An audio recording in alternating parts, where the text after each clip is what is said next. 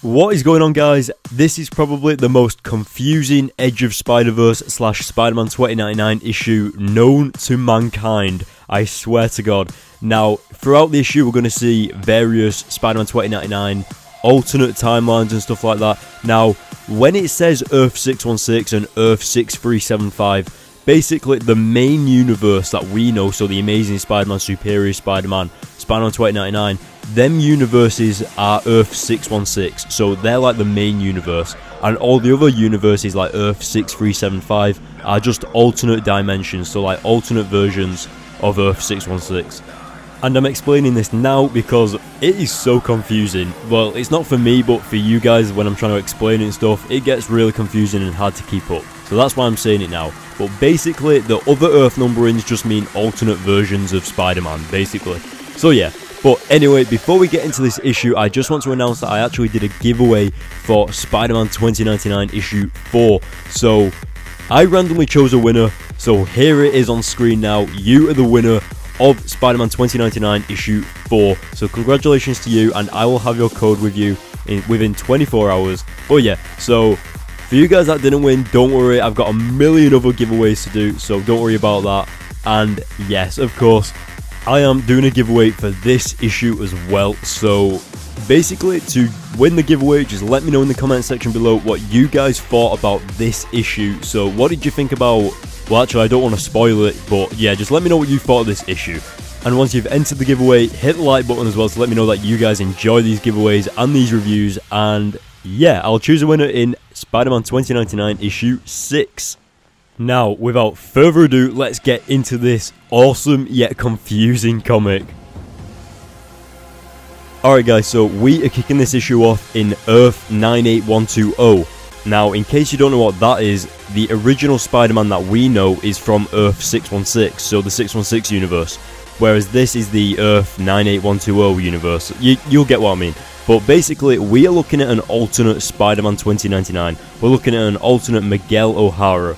And basically, he has been feeling like he can feel like a presence, like someone's following him, like someone's stalking him. And of course, he is absolutely right. Right there, you can see that Morlun has come to kill the Spider-Man 2099 of this alternate dimension or reality or timeline or whatever you guys want to call it. Now, pretty much Morlun is just completely overpowered, basically, towards these people. Captain America, Wolverine, and I think this guy is called Jen. None of these can beat him whatsoever, and he straight up kills Jen. I think his name's Jen anyway, just if it's not, then let me know in the comment section below. But after that, he walks up to Spider-Man 2099 and kills him. He has killed the alternate version of Spider-Man 2099. Now, in case this is where it gets a bit confusing for you guys, we have now gone back to the 616 universe, where the Spider-Man 2099 that we know, you know, that we've been reading about, where he's trapped in the year 2014, this is him now. So he's actually chasing these bad guys, and when Morlun killed the alternate Spider-Man 2099, so like an alternate version of him, he actually got like a migraine in his head or something, and obviously it put him off chasing after these guys. But anyway, going back to this comic, I'm trying to explain it as well as I can so that you guys understand it completely. Right here, we actually have Spider-Man 2099 so confused as to why he got like this feeling in his head as if he just got killed. And he has that feeling because an alternate version of him did actually just get murdered by Morlun. And this is where it actually gets really interesting and really confusing. Another alternate Spider-Man 2099 actually witnessed Morlun killing this Spider-Man. Now, this is where it gets a bit confusing, so if you guys don't understand it at all or anything like that, then just leave it in the comment section below and I will actually explain it to you. But yeah, going back to the comic, so we have Captain America actually saying how he's glad that they might never see Morlun again.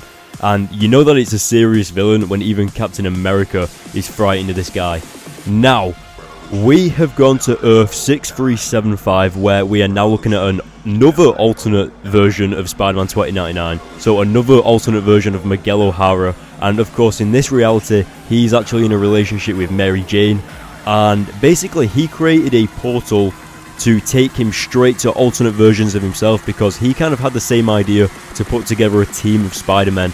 But of course, we saw it there just as he got into contact with Spider-Man 2099. Morlun actually killed him. But of course, we have now gone back to Earth 616, and basically, he's telling Alchemax or Tiberius Stone to actually build a supervillain prison. And of course, because Peter Parker in The Amazing Spider-Man actually just failed at building a supervillain prison, so now Alchemax is going to try and take over that and build their own prison.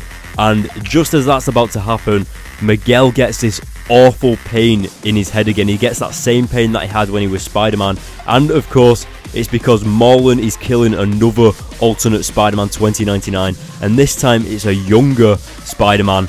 So basically every time Spider-Man 2099 or an alternate version of Spider-Man 2099 gets killed, all of the Spider-Man 2099s in existence in alternate realities all get the same pain in their head, and it's just so interesting yet so confusing.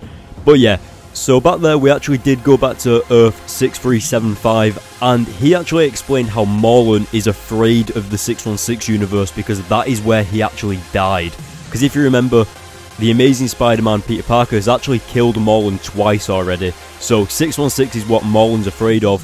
And as you can see, that Spider-Man 2099 that explained that to us has actually just travelled to the 616 universe, and just as that Spider-Man is about to step through the portal into the 616 universe, Morlun grabs him and kills him in front of our Spider-Man 2099, and this is where Spider-Man 2099 of our universe, the 616 universe, realises that Morlun is afraid of 616. He's afraid to go into the 616 universe because he has already been killed there twice already. So he knows that the 616 universe is a little bit more powerful than the rest of them. And as you could see there, it did say that this is going to be continued in the Amazing Spider-Man issue 9. Now, in case you don't know, in the Amazing Spider-Man issue 9, that is where Spider-Verse kicks off officially. That is where the actual event starts. So yeah, what did you guys think of this issue? Because personally, I absolutely loved it. This is, for me, this is a solid 9 out of 10, mainly because it is just so different to most of the other comics that we've already read. It is a lot different than the other Edge of Spider-Verse comics, and I really enjoyed this issue. I just love the idea of another alternate Spider-Man 2099 actually trying to get to the 616 universe because Morlun will not go there. It seems like Morlun and the rest of his family, like Khan and all that, are actually stocking up and absorbing like the life force of other alternate easier Spider-Mans, like less difficult Spider-Men, to maybe get enough power and enough strength to enter the 616 universe and survive. Like, so yeah, it seems like they're just preparing themselves for when they fight the Spider-Man from the 616 universe. But yeah, so let me know what you guys think in the comment section below. Don't forget about the giveaway that I am actually doing on this issue, and of course congratulations to the person that won the giveaway for Spider-Man 2099 issue 5 or 4. It is 4. Issue 4. Anyway guys, I think it's time to end this review here, so again, let me know what you think in the comment section below. Don't forget to enter the giveaway, and of course don't forget to hit the like button once you have entered the giveaway, just to let me know that you love these reviews and you love these giveaways and stuff. And most importantly, don't forget to hit the subscribe button if you love my videos, and I will see you guys in my next video.